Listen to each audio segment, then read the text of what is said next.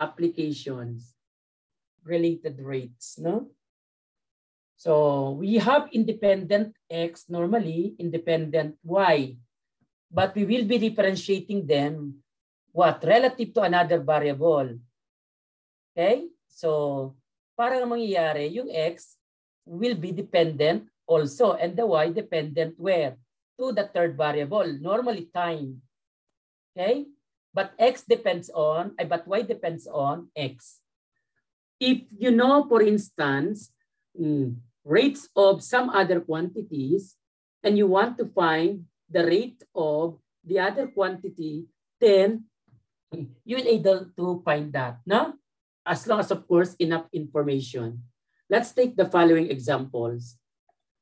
If y equals 3x minus x cubed, and x is increasing at the rate of 1/3 unit per second, how fast is the slope of the curve changing when x equals 3?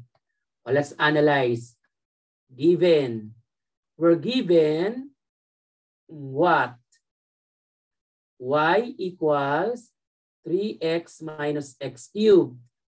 What else? We're given the rate of x, meaning derivative ng x with respect to time. What? Let t be the time.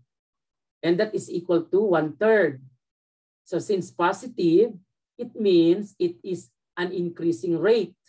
If negative, it means it is a decreasing rate. But this is positive, so x is increasing. And what is the slope of the curve, guys? Y prime is what? Ano yung y prime? Slope of what? Of curve. Or the slope of y equals 3x minus x cubed at any x. Clear, children? Guys? What are we looking for, guys? Oh, we're looking for the derivative of what? Rate of change of what? dy over dt. dy over dt. No, that's not what we are looking for. Try another one. Almost close. We are looking for dm over dt. dm over dt. What is your m? Sir, Yes. m po is the slope. So, Tizinia says derivative of y prime with respect to t, correct, no? That is what we are looking for. At the instant that x is what? Is equal to 3, and the derivative of x with respect to t is equal to 1/3 unit per second. Actually, ang unit ng x is unit also, no particular unit. Okay? So let's now determine that. First, we have to get the derivative. What's the derivative of y with respect to x? Guys, what's the derivative? 3 minus 3x squared. Okay, children? We now get the derivative of y prime with respect to t. What's the derivative of 3 with respect to t? 0. What's the derivative of x squared with respect to t? That is 2x dx, derivative of x with respect to t times negative 3. So negative 6x times derivative of x with respect to t. Is that clear, children? Remember, we are differentiating x also with respect to t. So we don't have to stop with negative 6x. Unlike in the first derivative here, we are getting the slope of the curve. And the slope of the curve is 3 minus 3x squared. We are differentiating relative to x. I can now find the value. When x is equal to 3, guys, and derivative of x with respect to t is equal to 1/3 unit per minute, per second. What's the value? Oh, you just substitute. Negative 6 times 3 times 1/3. Oh, that is equal to, finally, we get negative 6 unit per what? Guys, per second na. Okay, children? Guys?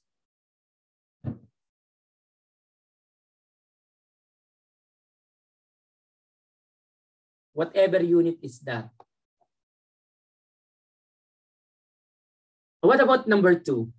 Anong number 2? So pag sinagot niyo yung ang tanong, the slope is changing. Yan. The slope is changing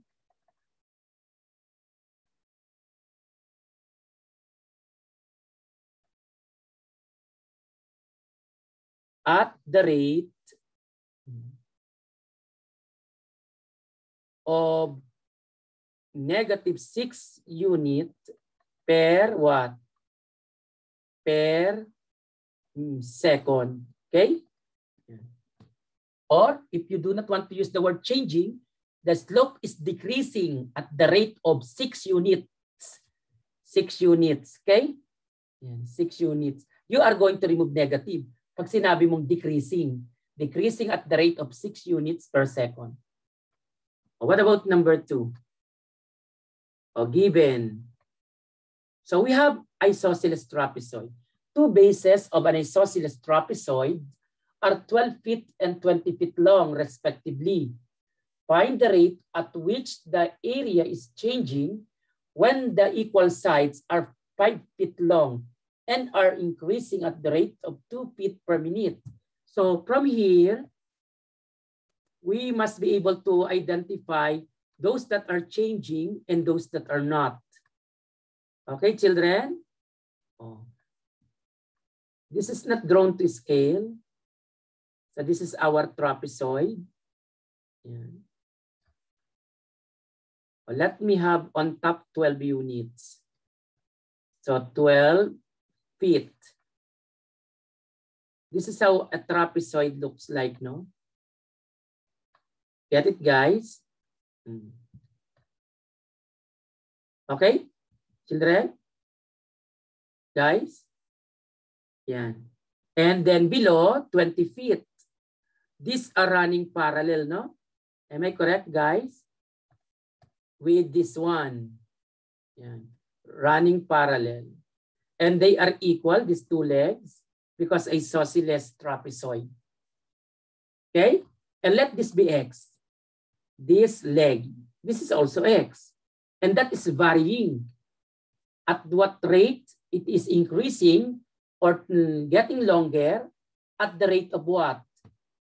Because positive, 2 feet per minute. For every minute, it is increasing at the rate of 2 feet. Okay? So, we need to get what? What are we required? What are we required, guys? So, we're given derivative of x. That is how fast, relative to time, the leg is changing. 2 feet per what? Per minute. Okay, guys? 2 feet per minute. So we are looking for the derivative of A with respect to time. How fast the area is changing with respect to time t. Okay, when what? The moment your x is 5 feet long. And at the same time, the rate is what? Of x is 2 feet per minute. Okay? Well, let's determine. So how to form area, guys? What's the area? Area of a trapezoid is 1/2 the height times the sum of the bases. Bases are fixed. Height is changing because the legs are changing. This is the height, guys. That is changing also. If this is 12, this is also height. So if this is 12, this is 12 also, no? Am I correct, children? This part, this is 12 also. And this is 4, no? And this is 4. 4 feet, 4 feet. On the sides, the total here is 20 feet. So that's the total. Am I right, children? So I can express height in terms of x because what we are given information about x. So from there, we can apply what? Trigonometry, no? I'm not really sure if you had trigonometry in senior high, but this is how it goes. Pythagorean theorem. So x squared is equal to what? H squared plus 4 squared. Okay, so what is height? That is x squared plus or minus 16, no? Then take the square root. So that is my h. Is that right, guys? Children. So going back to the formula, area is equal to 1/2. What's the base? Is square root, the height, square root of x squared minus 16. But what is the sum of the bases? 12 plus 20. These are fixed, not changing. Simplifying, we get 32. So that is 16. When divided by 2 over, 16 times square root of x squared minus 16 times square root of x squared minus 16. So that's my area. I can now differentiate this relative to time. So derivative of A with respect to t is equal to 16 times. How do we differentiate radical, guys? Derivative of the radicand, 2x, times derivative of x with respect to t. Because we are differentiating relative to time, both what? The a and the x. Over 2 is square root of, that's the shortcut for the differentiating radical, right? So 2 is canceled here.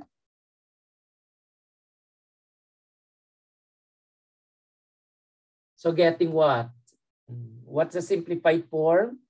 16x, derivative of x with respect to t over square root of 6x squared minus 16. We are now ready to get the value.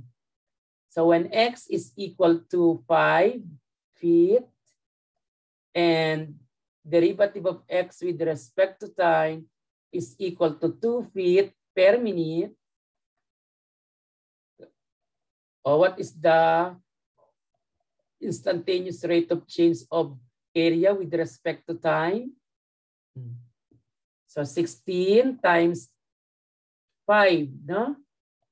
Times 2 all over square root of 25 minus 16. That is 5 squared, 25 minus 16. That is equal to, what's the value? Anyone? Calcu, guys? Guys, yan, wala ang calcu ko. Anyone? Children? Children? Wala akong calcu. Hold on, sir. What's the value? Guys? What's the value? 160 over? Guys?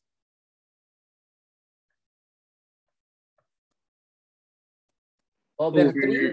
3. Feet? Square it, no? Square feet for every minute. Why is it square feet, children? For every minute? The unit? Area. Area is changing. So 160 over 3 square feet for every minute.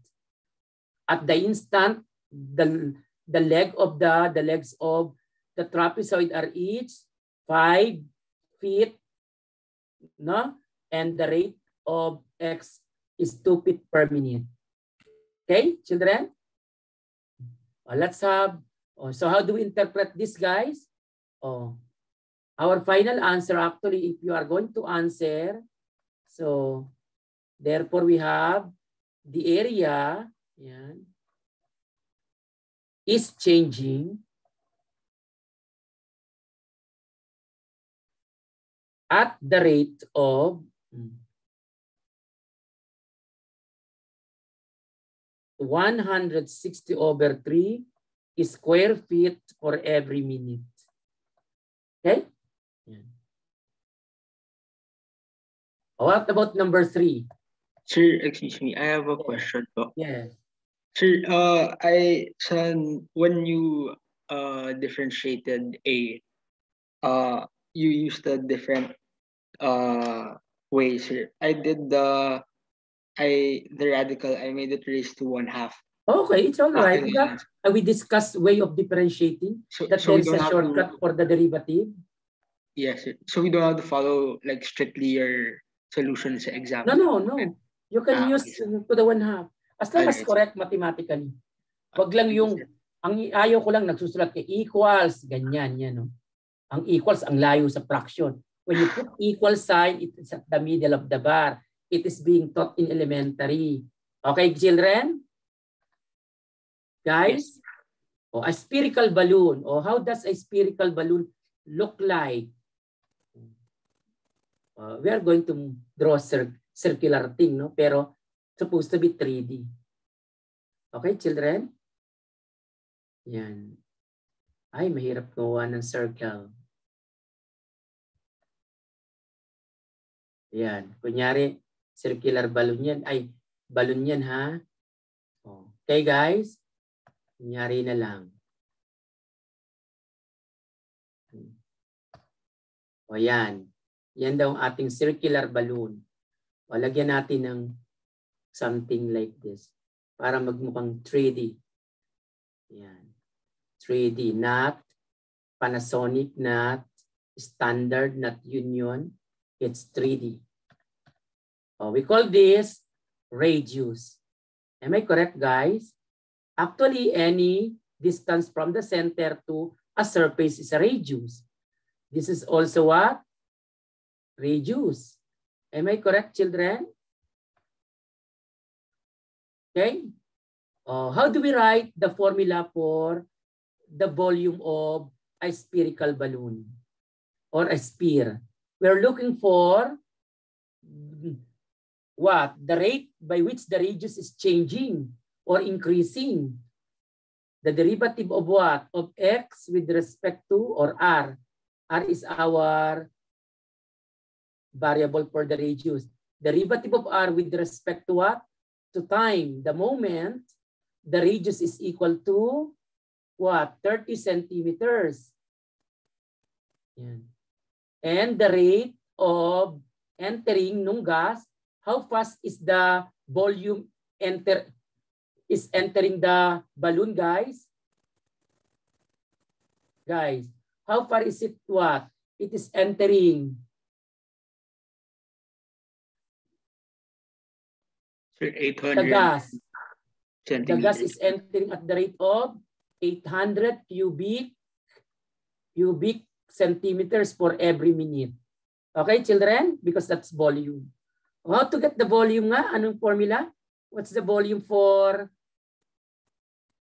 spherical, guys? For sphere? 4/3 pi r cubed. No? We're going to differentiate this relative to t. Or the derivative of b with respect to t is equal to, what's the value here? So 4/3 pi, do not substitute 30, ha? At the, immediately, you are going to substitute after what? Differentiating. Okay, because you want to determine the rate the moment it is 30 degrees ang radius. Kukunin mo muna yung mga rate. 4/3 pi times 3r squared derivative of r with respect to t. Oh, okay, guys. So simplifying, we get 3 is canceled, right? Oh, canceled out. Oh, ano yung natira? Derivative ng v with respect to t equals 4 pi r squared. Derivative of r with respect to t. But this is what we are looking for, derivative of r. O substitute, 800 is equal to 4 pi times radius square it times what is the rate ng r? We don't know with respect to time because that's what we are looking for. Oh, what is the derivative of r with respect to time, guys? Oh, calculate for every minute because that's radius. So let's answer the question. The balloon's radius is increasing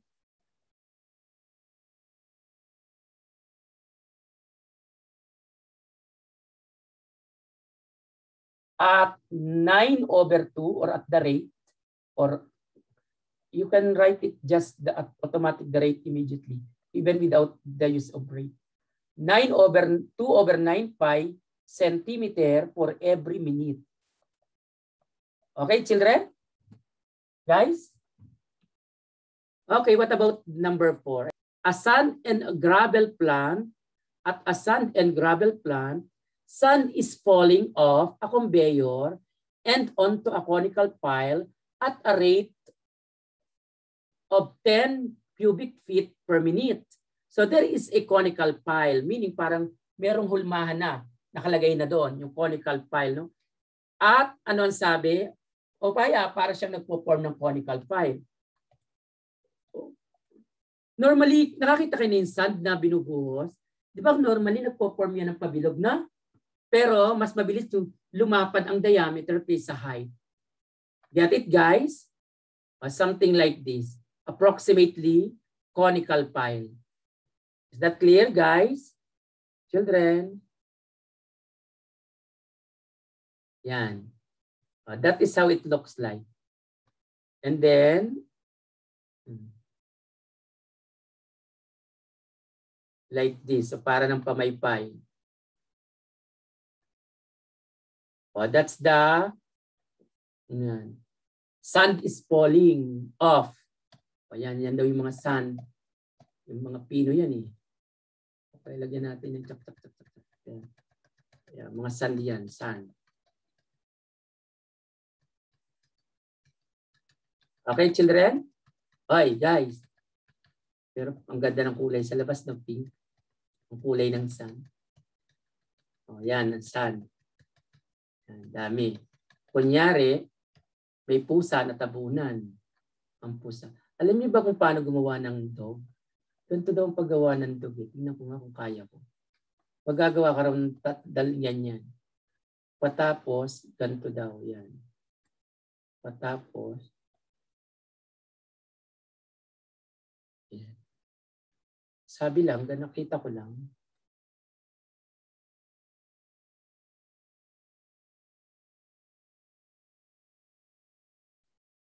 Ow. See guys? Di ba I have a cute dog? Guys, you know how to make a cute dog. Guys. Diameter. Ano daw ang diameter, children? Ito yung diameter eh. Guys, this is the diameter, right? Ano ang diameter, guys? Equal yan sa twice the radius. Am I correct? Twice the radius yan. Diameter. 2 times r. And this is the height. That's the height. What is the required? At what rate is the height? So derivative of h with respect to time. When what? The moment your height is, the height of the pile is 15 feet. Kaya hindi naman aaralin yan kung hindi nangyayari. Kaya nga may mga program. Dahil ng mga formulang yan. Dinerive na nga lang. Pero without calculus, you will not able to measure that. Okay? Volume. Pag conical, 1/3. Conical, understood na ito ay right circular conical, right circular cone. 1/3 pi r squared times the height. But what is height? Ang height daw ay equal saan, children? Guys, anong height? Anong sabi sa height, children? The diameter is equal to what? The diameter, which is 2 times the radius, is equal to or approximately 3 times the height or the altitude. Or what is R? 3h over 2. O substitute, volume is equal to 1/3 pi times r squared. What is r squared? 3h over 2 quantity squared times the h. O simplifying the volume, that is equal to 9/3, that is 3/4 pi h cubed. O what's the derivative of v with respect to time? Guys, that is 9/4 pi h squared, derivative of h with respect to t. Pakicheck na kung tama yung differentiate ko. 3, 9/4, no? O substitute, ang volume ay nagpo-form ang conical pile ng anong 10 cubic feet for every minute. O 10 na lang lagay natin. 9/4 pi times what? Ano yung h? Guys, 15 feet, no? Times derivative ng h with respect to time. We don't know. Okay, it's already time. Oh, what's the value, guys? Anyone? Could you please? Children. 8/405 pi. Tama? Foot per minute. Wala pang 1 foot yan per minute. 40 divided by 9 divided by 15 divided by 15 divided by pi. Approximately, anong approximate niyan, guys? Guys.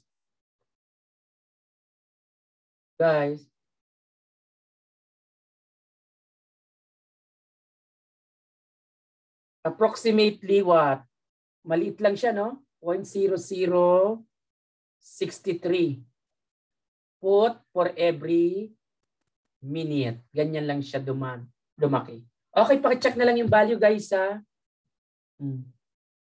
Okay? Children? Yes, parang sir. May mali yata ako. 3 lang yata ito.